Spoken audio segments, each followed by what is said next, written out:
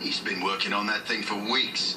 What kind of lightsaber could he possibly build with the junk we have laying around? Well, I had a few spare parts I found over the years. And I had some bits and pieces that might work. Modulation circuits, an energy gate.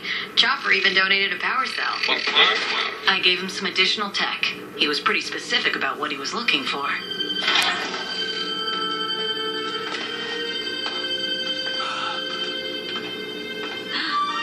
I thought I'd let you check it out first.